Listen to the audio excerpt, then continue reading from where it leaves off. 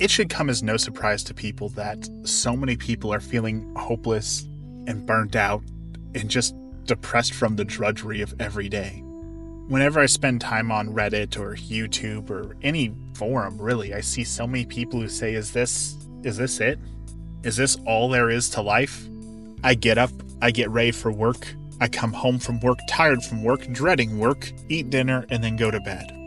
And maybe if I'm lucky, I'll have 20 hours in a week to myself to enjoy the things I want to enjoy, but I can't enjoy those things because, well, we're adults, so you've got chores, and you've got obligations, and you've got errands, and you gotta go grocery shopping, you gotta do the laundry, you've gotta make the bed. If you were lucky enough to own a home, you have to mow the lawn and take care of all the different stuff. And it just feels like there's not enough hours in the day, and that our entire life is gonna be spent working. And for many people, that working doesn't even end in a good result. You don't have a house to show for it. You don't have a retirement to show for it. That labor was all spent for someone else to be able to buy things that you can't afford.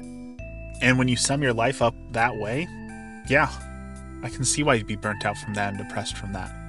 Today, I want to talk to you about how you can at least add some meaning to the suffering, some understanding to it.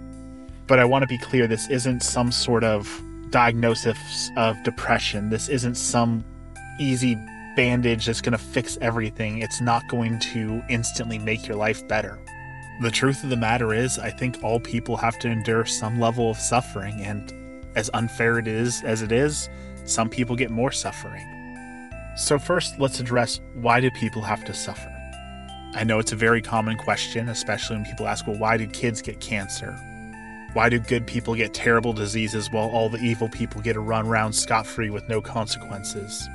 It's a fair question to ask. And I'm sorry, but the answer is not going to be satisfying, but here's the truth of the matter. Jesus Christ, who is God, suffered. So, when we're called to be like God, when we're called to live like Christ, that too means you will suffer. And again, I understand that that doesn't make anything better. Knowing that it's unfair and everyone's going to suffer doesn't make the suffering any less insufferable. But having a relationship with God can at least add some meaning to the suffering and add some hope to the hopelessness. Let me explain how, and this is going to be all from my own personal wealth of experience. Because I, like many of you, work multiple jobs. I get up at 4 or 5 a.m., and typically I'll work until 6 p.m. And to be able to get up at 4 a.m., that means I have to go to bed around 8 or 8:30. That means after a long day of work, I've got 1 or 2 hours to spend with my wife, to take care of any chores, errands, or essentials that I need to take care of, and if I'm lucky, do the things that I want to do. And then when the weekend rolls around, I am blessed enough to have a house. That means I need to take care of the lawn, take care of the house, run errands. Like we talked about earlier, grocery shopping. All those adult things that we wish we didn't have to do, but we do have to do. And I won't lie, there are days that it gets to me. There are days where I just ask God, why? Why this way? What grand architecture do you have that means that this has to happen? Can't it happen any other way? I think we've all experienced that. We've all been in that throes of suffering. However, for the most part, instead of dreading work every day and being upset that I don't have access to do the things that I want to do on most days, at least understanding why I have to suffer and what it does for me helps me to appreciate it a little bit more. Because suffering brings us closer to God. It brings us closer to our fellow man who is also suffering.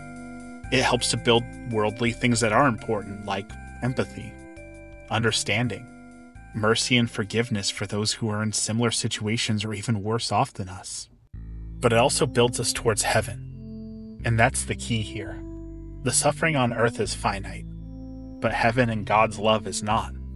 It's a lot easier to struggle day in and day out knowing it's only a few more years of this and then forever of not. So how do these things that I don't want to do grow me closer to God? Well, let's talk about the big glaring one, work. Very few people are blessed to have a job that they enjoy going to every single day. As my dad always used to tell me, if you liked doing it, they wouldn't have to pay you to do it. But if I look at the big picture, me being at work means that I'm able to provide for my family. It means I'm able to donate the extra money that I make to the church, to the hungry, to the suffering, to the needy, to those who can't work. It means I'm able to provide things like small vacations here and there, to be able to enjoy hobbies, hiking, traveling. For me, photography. And I, again, am blessed to have a job that allows me to help people. And I think most jobs, if you look at it in the grand scheme of things, do help people at some level. Yes, it's easy to feel like you're just a middle manager, pencil pusher who has no real impact on society. But most jobs, especially in customer service or hospitality or medical, directly impact other people. And yes, you may not want to be there, but you're able to change someone's life, even in a small way.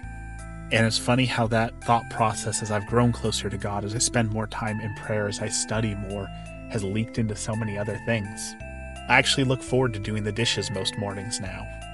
It's a chance just to sit there and either talk to God, think about making videos like this to be able to spread the message of God, and see the simple benefits. Yes, I don't want to wash these dishes. I don't want to spend what little precious time I have washing dishes instead of doing things I'd want to do. But it again helps my family. And because it helps my family, they then can go and do their job, which in turn helps provide for the family and provide money for the less fortunate, the church, and those in need. It gives it all a purpose and a meaning. And that meaning, I think, is the best meaning that it possibly can be, which is helping others and helping ourselves get to heaven. For most people, work is inevitable. Working a job we don't like is inevitable. That is just a fact of life, of where we are at as a society, as a people, especially if you live in the United States. We really can't change that. Should we want to? Probably. But for now, we can't change that, so we need to instead adjust the way we think about things. And it won't completely alleviate the suffering. It won't make every situation better. But it will make a noticeable difference. If instead of thinking, I have to go to work today, I'm going to hate it because I'm going to be so bored or I have to deal with people I don't want to. If you adjust your thinking to, I get to go to work today. I get to make a paycheck that's going to help someone who can't buy food this month. I'm going to get to donate extra money to the church so that they can spread a service to missionaries across the world. Or even more local, this paycheck will help my family eat this month.